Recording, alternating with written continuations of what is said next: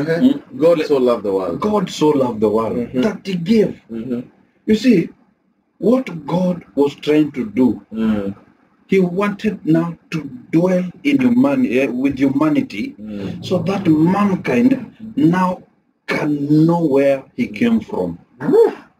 You see, we did not come from our mothers. We came from God. That is why now when Jesus said again, it is finished. It is finished. In other words, he was saying, whatever I came to do, I have completed. And how do we receive that completion? We go back to faith. Hold on. Guys, let me introduce the show. We have a new show called Grace Talk. Grace Talk. And let me tell you, here we speak grace, the grace of God, which teaches us to say no to ungodliness. We speak about grace so that you can be set free. Because now you're a free man. Free man in Christ. In Christ Jesus. You don't need to tithe. You don't need to, when levy, when nini, there is no condemnation. Jesus loves you, and when you come to him, he will embrace you. He will embrace you. Actually, kitu moja watu hawajawahi elewa. Jesus did not say, stop sinning and come. He said, come the way as you are. Because okay, stop sinning and you come, it means Holy Spirit ana job. Because he is the one who is sanctifying you. He will sanctify you. Yeye mwenyewe ulikuwa unakunywa, unapenda ulevi kuanguka, he cleanses you. Unaanza kuona hizi vitu hazina maana. Ulikuwa prostitute, anaanza kukugeuza, anaanza kukuosha. You start seeing the sense. By the way, should I still go on to the streets? No, it makes no sense to me. Yani, ni wewe mwenyewe by your own self who will say, by the way, hii ni ujinga. Because he cleanses you, he sanctifies you, he makes he you come the way you are. Yes. You already, let me read a verse. Let me read a verse from wafungulia hapa ndio. Move on. Ephesians 1. What are you on? Ephesians 1. Ephesians 1. Chapter Ephesians 1 verse 10. Ephesians 1:10. 1:10.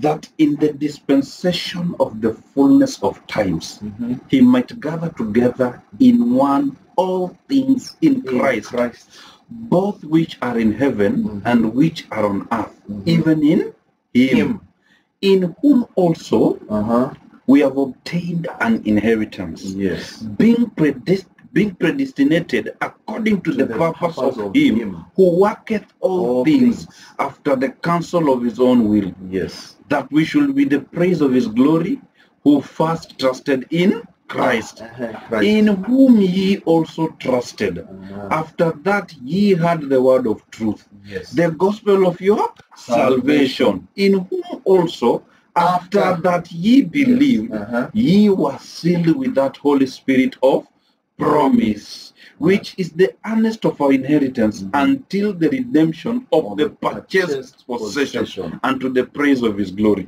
Let me leave it to there. It simply means that everything now in Christ, paraphrasing, everything now in Christ is in us. And in all that he came to do, he came to redeem us.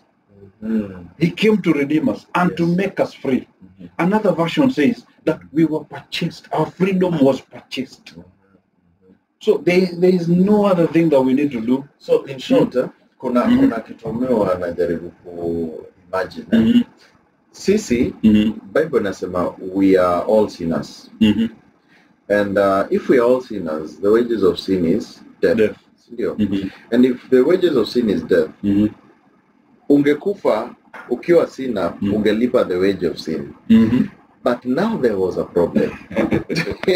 Now there was a problem. Because at the end of the day, when you die, you're paid the wage. Right? But now there is a problem. If you die with sin, you know you cannot resurrect yourself. You can't. Because you don't have the Holy Spirit.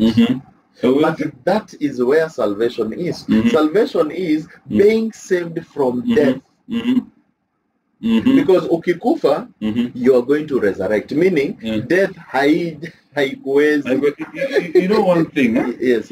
Jesus died our death. Yes.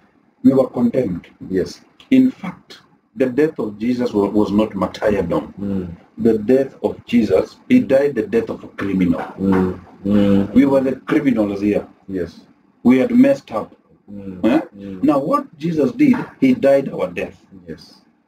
And actually, do you know kuna Farisi mmoja mwenye alisema, what do you think, guys, that one man dies on behalf of everyone? Badala tushinde tukisumbuana na wao watu, even for the good. Hata kwa wale wazuri anakufia. Badala tusumbuane na watu, because people are making noise, when Jesus, and then they are wondering, tuwe Jesus tusimuue, because okay hana makosa, lakini hawa watu watapiga kelele wakiona, because you know crowd vile behave ifikiriani. So akasema tufanye hivi, let this instead ya inchi chomeke, wacha mtu mmoja akufia hao. Little did they know they were prophesying. The guy who was saying this, he was the high priest. The high priest. Imagine. It was a fulfillment now of what was spoken about. David spoke about it. Kuna mtu anakam. And this person who is coming is going to die. Yes. And he's going to save all humanity. And everyone will call him Lord. That is what David says. The high priest. You see, without knowledge, he was speaking of a future which would come. He was saying, wacha umse moja, wacha akufia wase wote. Badala hii trouble yote, wacha akufia wase wote. He didn't know that it was the real truth. Na hata alipoandika pale, alikuwa ni Pilato ama ni nani mwenye alisema, here is your king, the king of the Jews. Would you want we crucify the king of the Jews? Asema, crucify him. Crucify. And Jesus died. Makosa ambayo haikuwa yake. Ilikuwa yetu. But kuna mtu mmoja it just caught me by surprise. I listened, I was watching hizo movies za Bible. And then kuna huyu, it must be the same Pilate or something. Sema kambia Jesus, do you not have power to release you or to have you crucified? And Jesus akamwambia we, well, you could not have had that power unless it was given from above. Yeah, I remember that. Hiyo ilikuwa 10. Unless given from above. Meaning, whatever was happening at that particular moment, even that guy had no power to stop it. It had to happen. It was meant that Jesus should die. Because God was so tired of these people. He was so tired of these people living under the law. Yes. He was so tired of these people. We go back to the tithing thing. Giving you things don't fikiria ati mnaenda mbinguni. Don't fikiria mta prosper. He was so tired with those things. Let's discuss about few moments zenye Christ alishow humanity.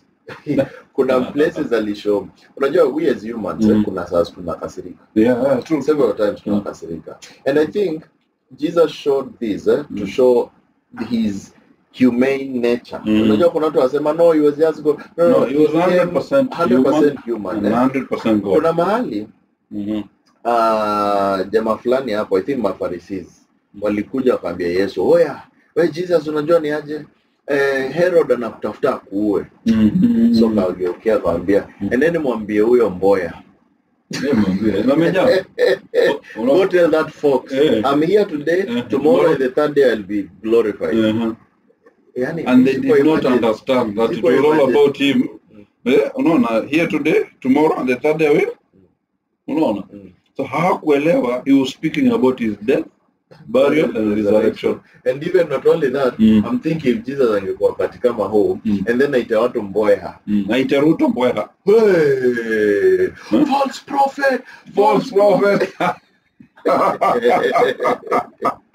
Another thing, kuna mali ingine pia litukana watu. Watu wale madamu ule mbwa haziwezi, mbwa hazipati yangu chakula ya watoto. Hata wacha hivyo mali aliita say you brood of vipers. Oh, you brood of vipers. Mafarisayo. People thought that he was so mad at these people. So he had to show human side. Yes. Like, yes. hey, dude, you guys, hii ni ufala mnaendeleza. At the end of the day, vitu mnafanya, they're not making any logical sense. And you know, there's something else also nilikuwa nafikiria about Judas. Judas, Yesu akimchagua, did he know that this guy would betray him, or what went up? You know, because alisema, so that the scriptures will be fulfilled.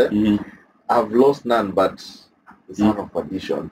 So you see, Judas, I can be maybe hapo katikati kidogo, but what I can tell is that I believe Judas is in heaven. If heaven is in a place, is some place somewhere, I believe Judas alienda. Bwana. Kwa sababu hebu angalia hivi bro, check it. Judas, one, the Bible talks about him being the son of perdition. Let me give you my picture about how I see it. The son of perdition, number one, Jesus knew this Judas, he's going to betray me.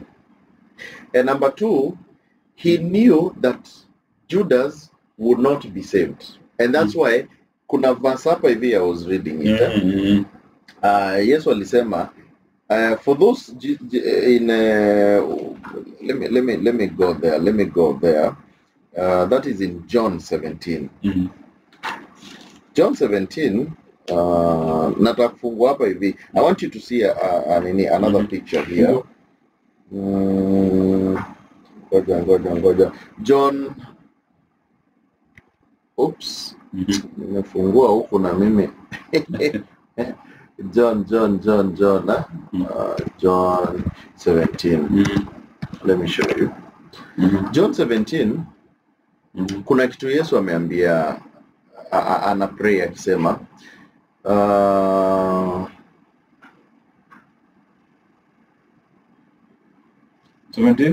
17, I'm just checking the verse.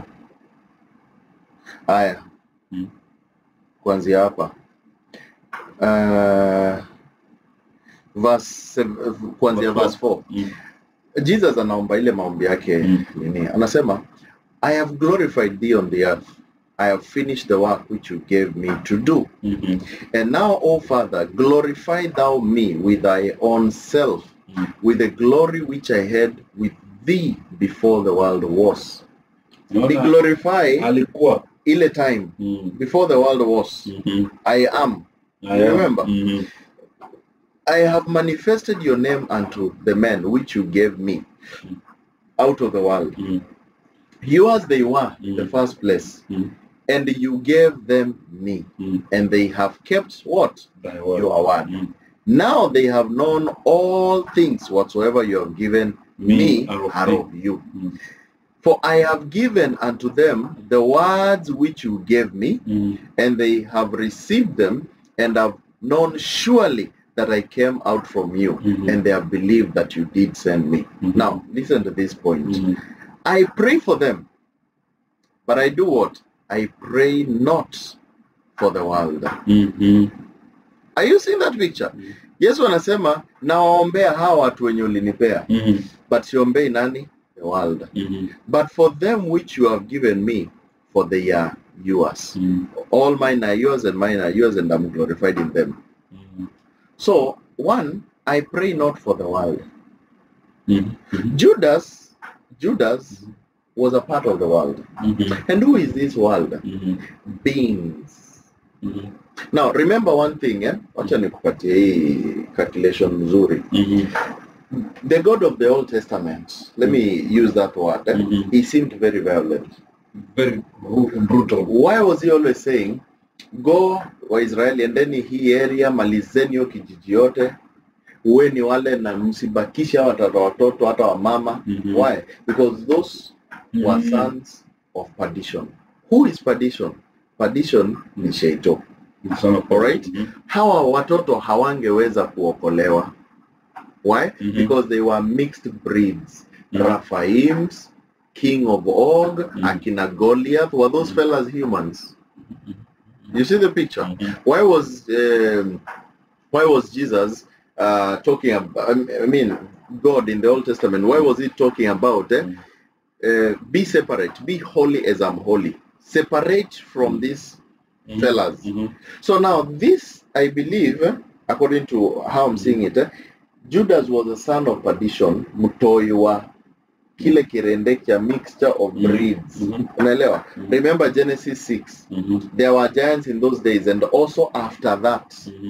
So those giants were a mixture between the sons of God and the daughters of men. And also after the flood, they still came. So these are fellas who could not be saved. Why? Because one, they are not pure humans. Remember, Jesus died for humans. Goliath, could he be saved? To be very precise, Goliath cannot be saved. Why? Because he's not pure human. People with 6 fingers and 6 toes, ni kama anza kusema mti inaokoka. It can't. You understand? They might have been born with, wamezaliwa kama mtoto, but at the end of the day, they were giants. And can I shock you, bro? In this world that we are living today, giants are still there. Giants are still there. Can I give you an example of giants? Have you heard mathematical giants? Scientific giants? People who have supernatural brains. Baka unaangalia watu wanauza. How are they really human? Unasikia mtoino wa 3 years na already anaweza soma a whole book. Ukiona vitu zingine supernatural mpaka unashangaa hapana, hii now it makes sense. Hii now it makes sense. And that's why I think Judas was part of those. I don't know clearly because when you unasema, I may not really get it, but there was a reason why God alikubalia huyo msea kwa katikati yao. Because if asingekuwa, then the promise will not have happened.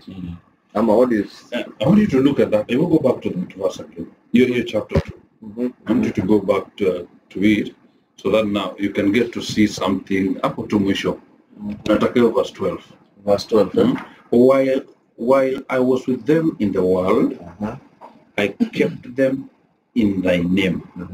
Those that thou gavest me I have kept, and none of them is lost, but the son of perdition, that the scripture might be fulfilled. Let us go to Ephesians chapter 2. Ephesians 2. Yeah, Ephesians 2. I want us to say something. Ephesians 2. Ephesians 2. Talk about verse 1. Let us see something here. From verse 1, And you have he quickened, who were dead in trespasses and sins. This version says, and you he made alive when you were spiritually dead. You see, and separated from him because of your transgressions and sins, wherein in time past ye walked according to the course of this world, according to the prince of the power of the air, the spirit that now worketh in the children of disobedience. You get it? Now, the other verse that we've read, when he was in the world, the previous John 17, Christ came into the world. The world is you and me. You get it? The world is not that design at the whatever shape. It's flat earth. It's flat. It's flat. By the way, earth is flat. Earth is flat. Earth is flat. It's flat. Very true. I agree with you. Earth is flat. Now, when you get to see John chapter 17, God being in the world, not in the world. And then now we see him saying that these are mine, and none of them will be lost, except the son of perdition. And then here in Ephesians chapter 2, we see that those who were dead spiritually, Christ came to make them alive.